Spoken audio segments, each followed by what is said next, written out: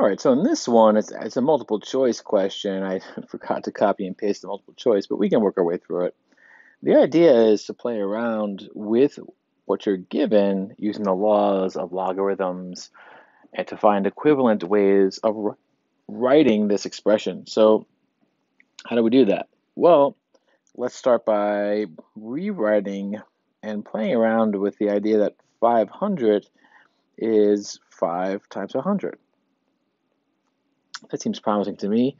And also the second one here, we can bring this exponent down in the front using the clog law, which is the law that says log of a to the c is equal to c times the log of a. And you see that word right there, clog. There it is. I call it the clog law. And that would give us 5,000 where you bring that exponent in the front, just like we did right here, bring that c down in the front to get the clog.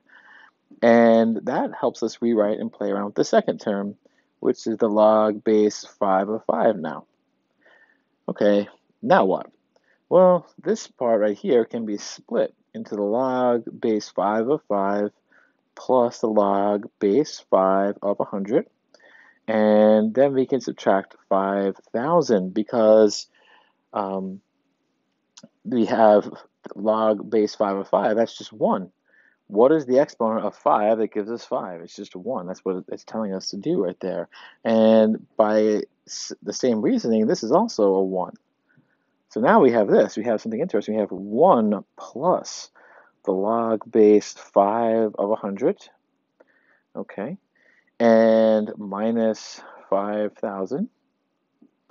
Okay, we're getting somewhere here. And we can then rearrange that as the log base 5 of 100. And then minus 5,000 plus 1 is minus 4,999. So there's one possibility, right, that we look at. And what's another one that we could look at here? Well, if we rewrite, let's say this first part right here, what could we do with that?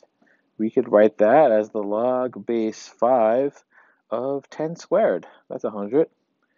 And, well, what else could we do? We could, again, use the clog law to bring that 2 down in the front, and we get this. Log twice the log base 5 of 10 minus 4,999. All right, well, this allows us to construct, I believe, the other answer that's listed in the multiple choice, because if we think about what we did along the way here, earlier on, what did we do? Earlier on, we had this minus 5,000 and this log base 5 of 5. So if we look at this and bring those terms back, those two things, they made this right here. So we can swap them back in to get twice the log base 5 of 10, and then plus log 5 of 5 minus 5,000, right? And that's another way of writing it. And there are other things we could do as well. I don't think they were listed necessarily in the problem, but like this over here, it's kind of an interesting one to play with because we could say the log base 5 of 100, well, 100 is just 25 times 4. And that means it also is the same thing as log base 5 of 25 plus the log base 5 of 4. And the log base 5 of 25 is 2 because 5 squared is 25 plus the log base 5 of 4. So this could have been broken down even another way. And I'm sure you can come up with other ways to rearrange the terms as well, especially since we have a subtraction sign here, and that gives you the potential for division, right? Let's just throw that out there. You could have made this the log base 5 of 500 over 5 to the power of 5,000. Right? There's another way to rearrange it in this problem. So there's lots of things you can do just by playing around with the laws of logarithms. All right, hope that helped.